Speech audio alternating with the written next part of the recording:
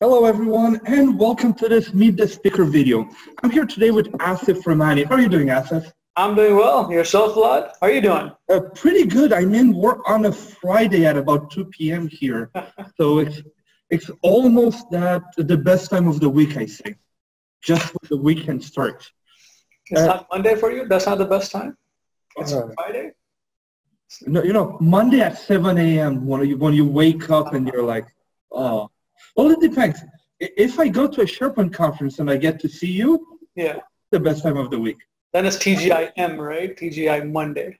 Otherwise TGIF. Gotcha. Yeah, you don't have that many restaurants called TGI Mondays, I think. Yeah, because they don't have SharePoint to look forward to. That's why. If everybody had SharePoint to look forward to, there'd be lots of TGIMs. That's a new trend. You got to start it. First one in Chicago, and hopefully open up in Montreal. Sounds good. Let's get the franchise agreement going. Ooh, got to get some legal on that. But anyways, so Asif, for how long have you been working with SharePoint? Yeah, I got dumped with this thing called SharePoint in 2002. I had started my career way before that, but in 2002, as someone told me, hey, we need this SharePoint thingy to work with this Federal Home Loan Bank. Was my first customer for document management or something like that. So it was SharePoint 2001. That's when I started, 2002. That's when I started playing with it, fighting with it, having fun with it. And what were you doing before that? I was teaching. I taught and I consulted at that time C#. Before that, classic ASP. Before that, VB6, VB5, all that good stuff. Teaching and consulting. Okay, so you're always a bit on the dev side before SharePoint. Even with SharePoint, I was on dev for a very long time until I saw the light that you don't really need to do it the hard way. There's easier ways of doing it. Yeah, now you're seen as more of the end user guy, as like how to do out of the box, really low code solutions. You've trained hundreds of thousands of people, I would say, on how to do stuff with SharePoint out of the box. What made you do the change from hardcore dev to out of the box? What made you see the light, as you say? So my kids were born, obviously. I had less time to do what I wanted to do, and automatically, this was a time when I was doing a lot of classes. I did developer classes, administrator classes back in the day, 2005, 2006. At that time, I was looking at these tools are power user tools, and thinking to myself, why am I doing all these things the hard way that takes days when I can do it literally sometimes in hours or minutes?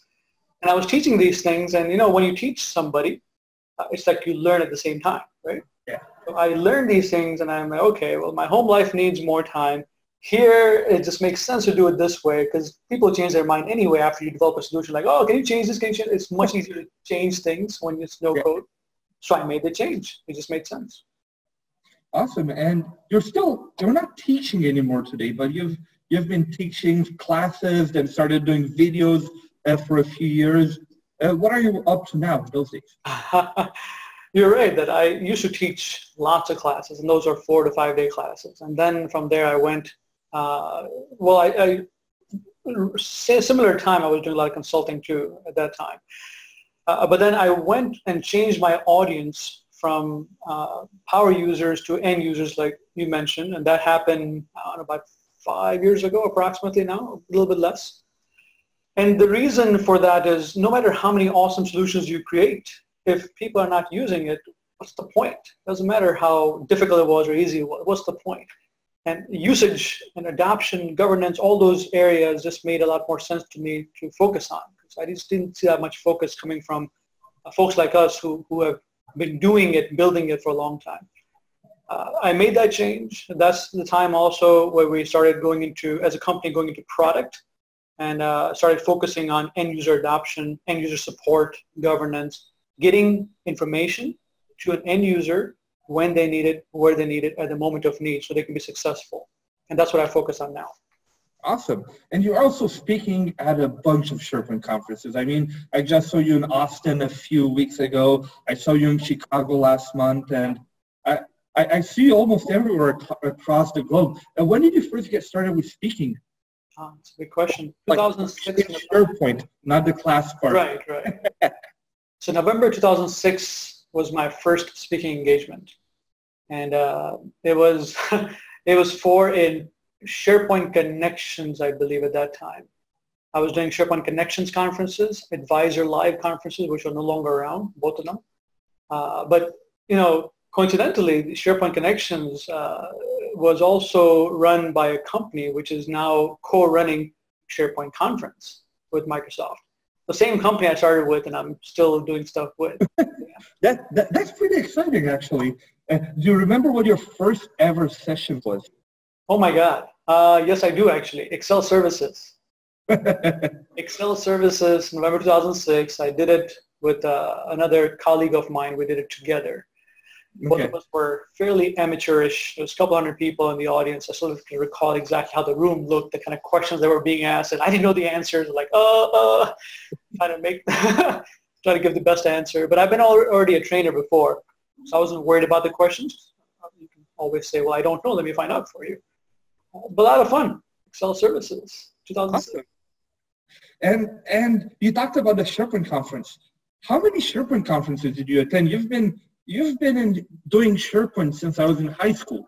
So did you have the chance to attend all of the big SharePoint conferences, like the ones in Vegas, Anaheim, all of those? Or I've been to all of them. I've been to, I mean, as far as the Microsoft run SharePoint conferences, I have not missed a single one so far. They started with the developer conference back in the day. And then, of course, it was SharePoint conference, that was Ignite, and now it's SharePoint conference again.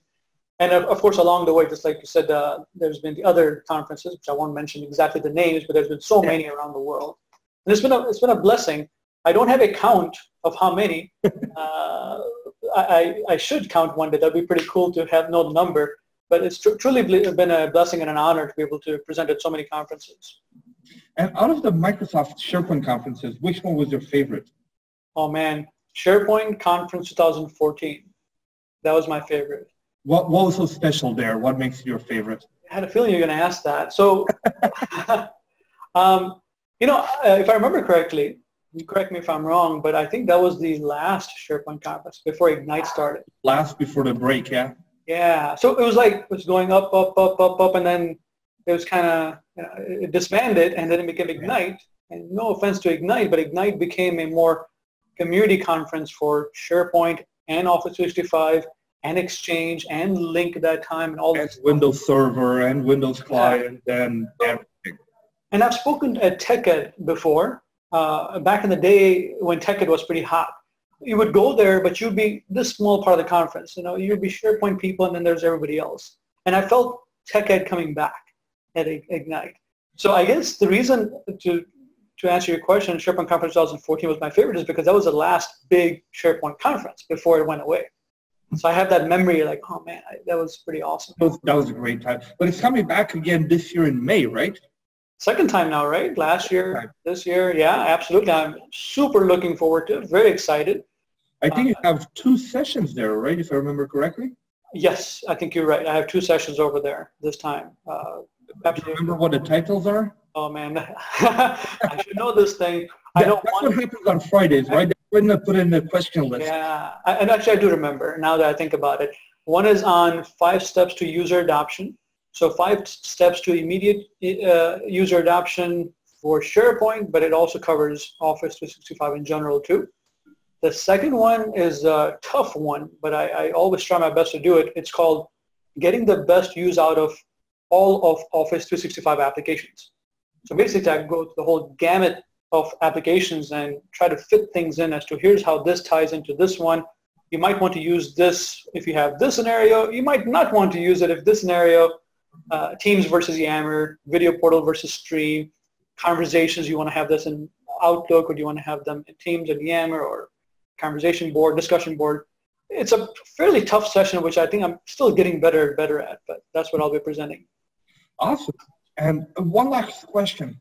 What's the thing you're most excited about SharePoint Conference coming back to Vegas? With SharePoint, it's always been about the community, right? That's what has excited me. I mean, you look at it, 17 years now I've been in it. That's a ridiculous long time when I say that. I mean, I've been married for a little bit more than that. That's it. I feel like I've been married to SharePoint and my wife about the same time. Yeah, so, I would buy a bigger gift to the wife than to SharePoint. I'm not married, but that's what I've heard. No, you're right. You're right. But having said that, it's that community aspect which I feel had kind of gotten disintegrated, kind of got spread out when 2014 conference was done. And last year, that feeling came back with the SharePoint conference 2018. So my hope is that that feeling gets enhanced even more. It gets amplified even more. And when you have the same kind of minded people in a general space, it doesn't even matter what kind of content is being presented. When you have the same kind of people in the place and you have this interaction, that's just a beautiful thing. It's very hard to objectify. It's a very subjective thing, but it's a beautiful thing. So I'm very much looking forward to that feeling of all of our community, or at least a big part of it, coming together once again, like it used to be in SharePoint conference. Awesome. Well, thank you very much, Asif. I know you're getting close to the end of the day, so I'll let you go. Thank you very much for your time, and looking forward to seeing you in Vegas. It's been my pleasure, Vlad. I appreciate the opportunity. Thanks. See you there. Bye.